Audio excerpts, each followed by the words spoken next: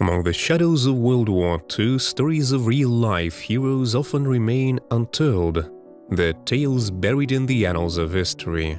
Today, we dive deep into the life of Violette Szabo, a brave British secret agent whose extraordinary acts rival the fictional escapades of James Bond, Agent 007. Join us as we uncover her incredible journey. Born in Paris in 1921, Violette Szabo grew up bicultural, reaping the benefits of both French and British heritage. Her youth was, for the most part, unremarkable, filled with typical joys and travails of a young girl. But as the storm clouds of war gathered, destiny had other plans for her. It was love at first sight when she met Etienne Szabo, a dashing French foreign legionnaire. After a whirlwind romance, they married in 1940. However, their bliss was short-lived. Etienne died in the Battle of El Alamein in 1942, leaving behind a devastated widow and her young daughter, Tanya. Rather than succumb to her grief, Violette channeled her anguish against the Axis powers. Joining the Special Operations Executive, SOE, she became one of the few female agents sent behind enemy lines. Violette's bilingual background made her an invaluable asset, and soon she was deep within occupied France, sabotaging German operations. Violette's first mission in April 1944 showcased her fearlessness. She navigated the rugged terrains of Rouen, gathering crucial intelligence and establishing contact with the French resistance.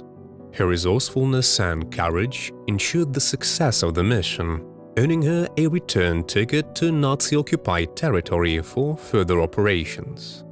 It was on her second mission, however, that the true mettle of Agent Szabo was tested. Parachuted into Limoges in June 1944, Violette was entrusted with the task of coordinating resistance groups ahead of the D-Day landings. But within days she was captured by the Gestapo. Despite brutal torture and interrogation, Violette divulged nothing, her spirit unbroken. Moved from prison to prison, her resilience became legendary. Even at the Ravensbrück concentration camp, she continued to resist her captors, inspiring other inmates with her undying spirit. Stories of her defiance against the Nazis became symbolic of the indomitable spirit of resistance fighters. Unfortunately, Violette Szabo's tale doesn't have a Hollywood ending. In early 1945, she was executed at the age of 23. Her sacrifice, however, was not in vain. The intelligence she provided, the networks she nurtured, and the operations she facilitated played a crucial role in the eventual liberation of France. It was only posthumously that Violette Szabo's heroics received widespread recognition.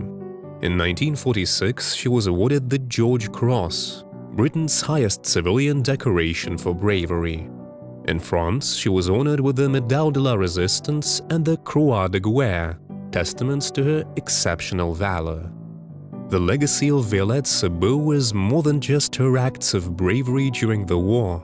It's a testament to human resilience, to the depths of courage one can summon in the face of insurmountable odds. While James Bond, Agent 007, remains a fictional icon of espionage, the real-life story of Violette Szabo surpasses any spy thriller. If you found Violette's story as inspiring as I did, don't forget to like, share, and subscribe for more tales from history's unsung heroes. Until next time, remember the sacrifices made by countless individuals during those dark times, and let's ensure their stories continue to shine.